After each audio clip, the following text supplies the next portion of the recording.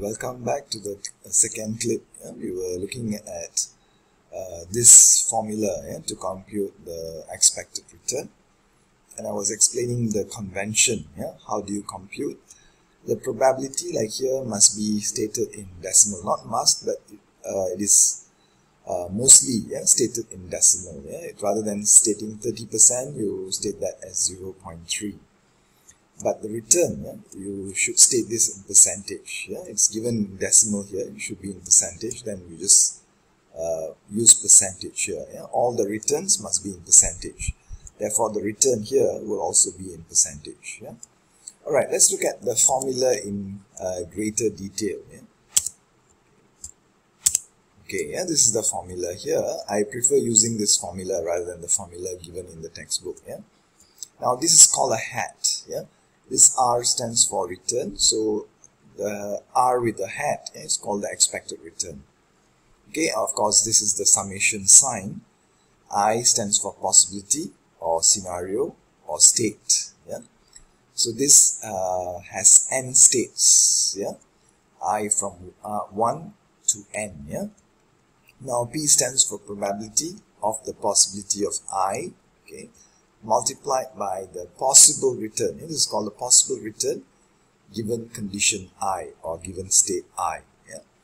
Alright, for the first stock, there are three possibilities, and n is equals to 3, therefore P1 multiplied by R, P1 multiplied by R1 plus, because it's sum, we plus P2 multiplied by R2 plus P3 multiplied by R3. So because n is 3 here, there are only 3 states. And therefore, there will be only 3. 3 products that you sum. This is called a product.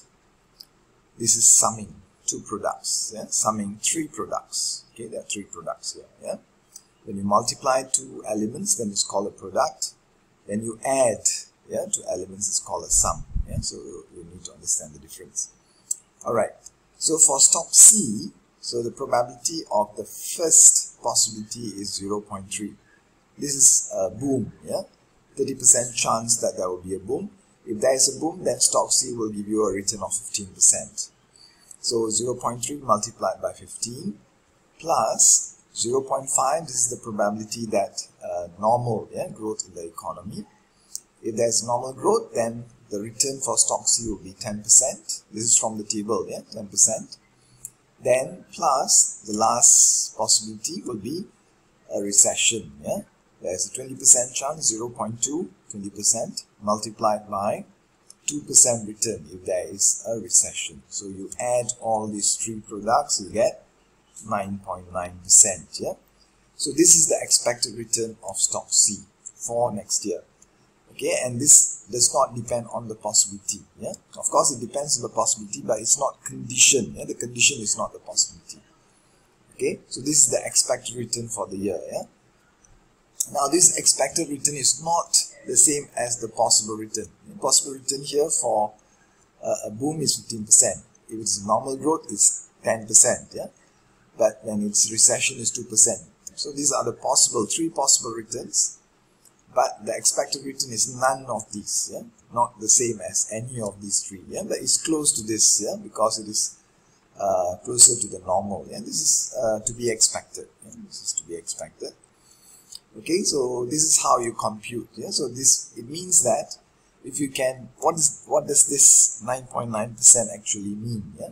It means that if the investor can invest in stock C, again and again, many times over, okay, then the investor will expect to get a return of 9.9% from investing in stock C. Okay, so that's the implication. So it's a measure, an index of return for stock C.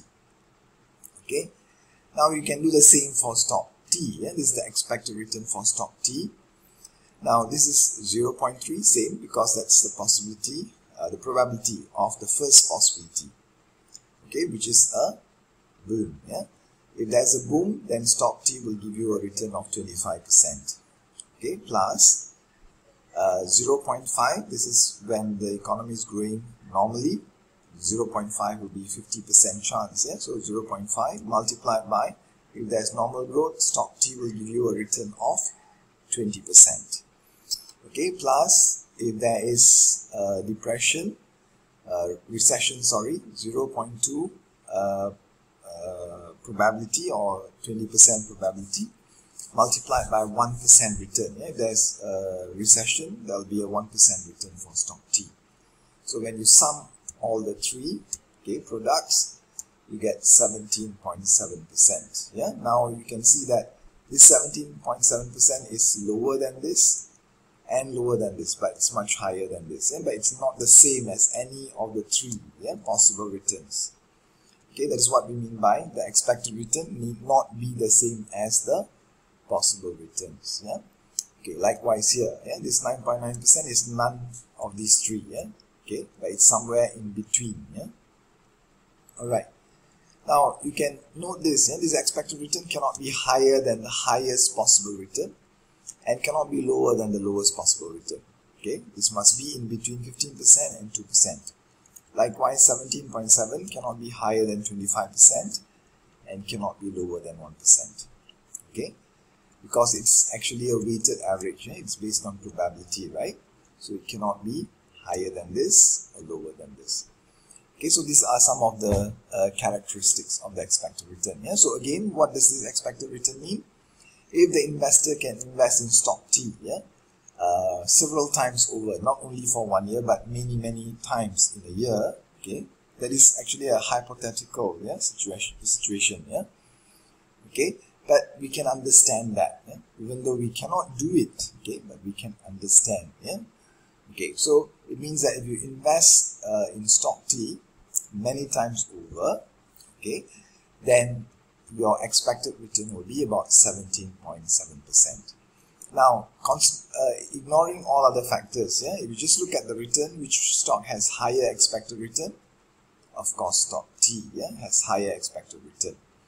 Okay, but is stock T better than stock C? Okay, so this we have to consider further. Based on expected return, stock T has higher expected return, okay, than stock C. Okay, that's what we can conclude for the moment. Yeah. All right. Now we come to the second aspect, which is variance. Okay, you can't see it here. Variance and standard deviation. Okay, just now we looked at expected return. Now we look at variance and standard deviation. Now, variance and standard deviation measure the volatility of returns. What do you mean by volatility? Volatility also means variability of returns. That means how the returns fluctuate. The fluctuation or the change in the return. So this is actually a measure of risk. Okay, remember return, we have expected return. A measure of return will be expected return. Then the measure of risk, we can use volatility of return, or variance or standard deviation. There are two measures here. One is variance, the other is standard deviation. Both can be used to measure volatility of return or variability of return, or the fluctuating nature of the return. The return that is more fluctuating has more risk, basically, or returns that have greater volatility or greater variability will have greater risk. All right.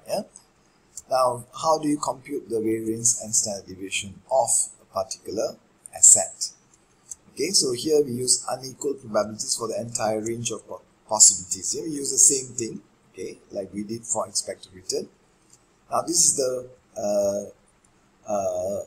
formula for variance, which is basically weighted average of squared deviation. Okay, so what do we mean here? This is the variance. This is sigma. This symbol, this Greek symbol is called sigma. When you have a square here, this refers to variance of return. Variance can be applied to any series of data, but here we refer to return.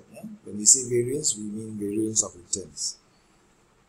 Alright, then we have, this is summation. We have seen this before, okay, in the previous formula. Now this I is the possibility, okay, from 1 to n. There are n possibilities or n states or n scenarios. Yeah.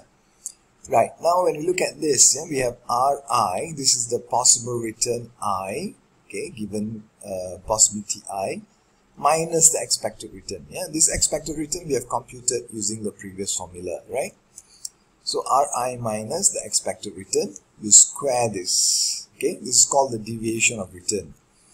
So you square the deviation, and that's why it's called squared deviation. This is called the deviation, Ri minus R hat, yeah, is the deviation of return. When you square this, then it becomes squared deviation.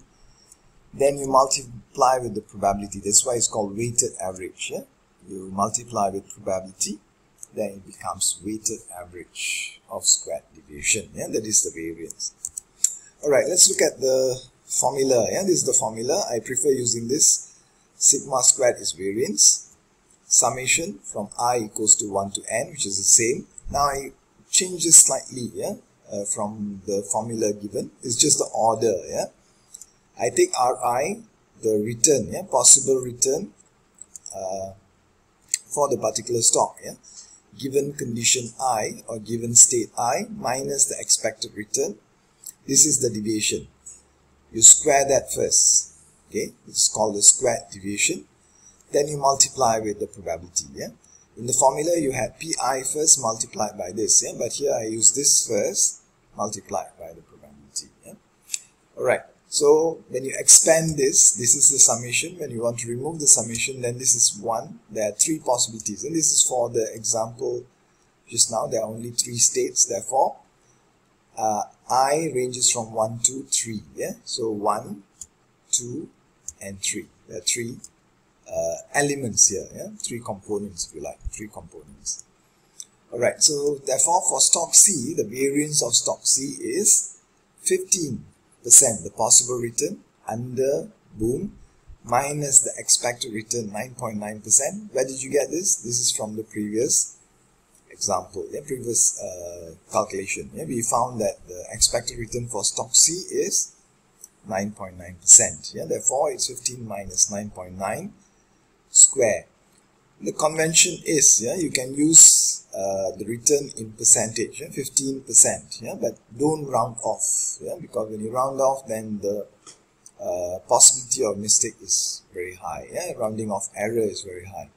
So you don't round off, yeah, you take 15% minus 9.9, yeah, you can ignore the percentage here, but remember that it is percentage, okay. In your calculator, you don't have to put in percentage. You just put 15 minus 9.9. You square that, multiply with 0.3. This is the probability. Yeah, probability you can put this in decimal. Yeah, that's the convention. Yeah, then plus the second possible return. Yeah, which is under normal economic growth is 10% for stock C, minus 9.9% the expected return. You square that, then you multiply with the probability of normal growth, yeah, which is 0.5. Then finally, you plus the possible return when there is a recession in the economy, 2% for stock C, minus 9.9% expected return for stock C. You square that, you multiply with 0.2, the probability of recession, yeah. Then you sum all 3. Yeah, you sum the 3, you get 20.29. Note this here, yeah. You can ignore the percentage when you do the calculation. You compute in your, or you key into your calculator.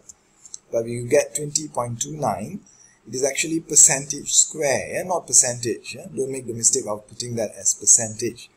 It is actually percentage square. Why? Because this is percentage, okay, 15% minus 9.9% will be in percentage, yeah.